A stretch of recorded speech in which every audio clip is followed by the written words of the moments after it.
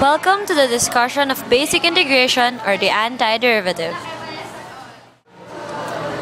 To start off, let's have a quick review of how differentiation works.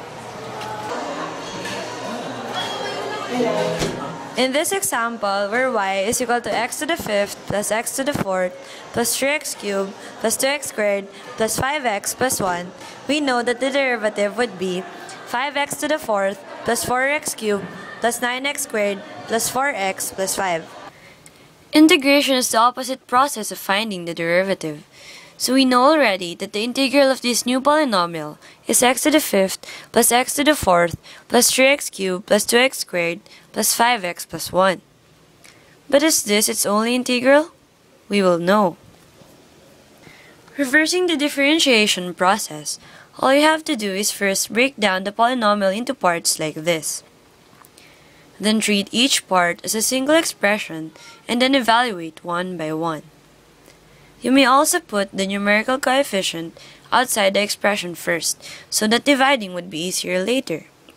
It would look something like this.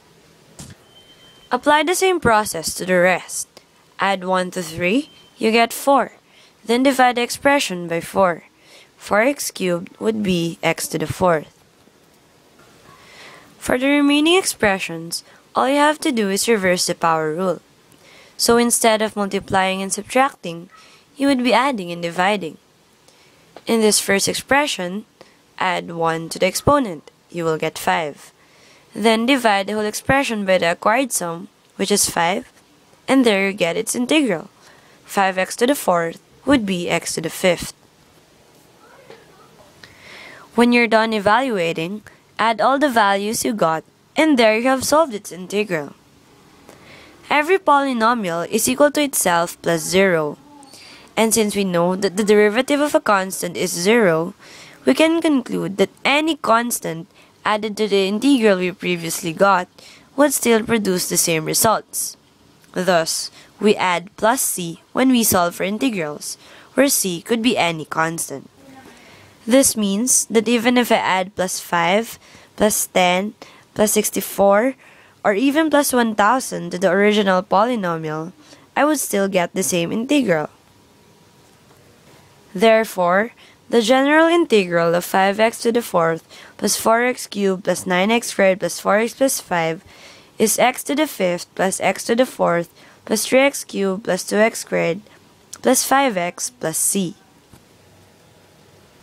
In conclusion, during integration of polynomials, we always follow this form.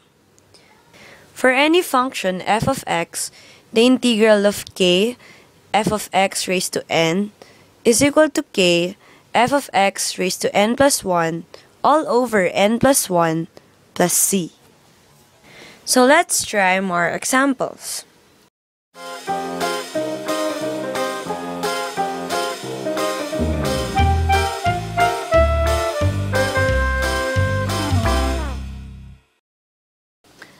Number 1.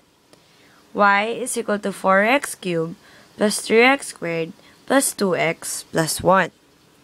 Getting the integral, the expression would be 4x raised to 3 plus 1 all over 3 plus 1 plus 3x raised to 2 plus 1 all over 2 plus 1 plus 2x raised to 1 plus 1 all over 1 plus 1 plus x raised to 0 plus 1 all over 0 plus 1.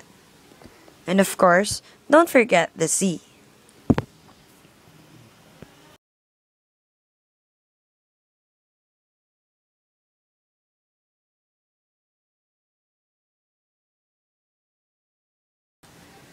Combining the terms, we get the general integral x to the fourth plus x cubed plus x squared plus x plus c.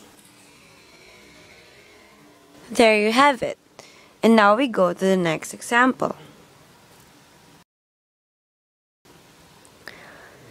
Y is equal to x to the fifth minus 9x to the fourth plus 5x cubed minus 9x squared minus 8x plus 6.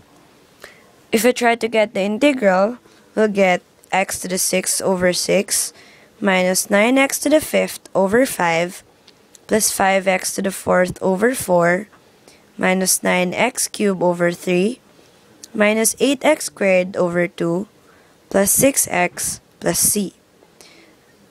And for the final answer, we get x to the 6 over 6 minus 9x to the 5th over 5 plus 5x to the 4th over 4 minus 3x cubed minus 4x squared plus 6x plus c.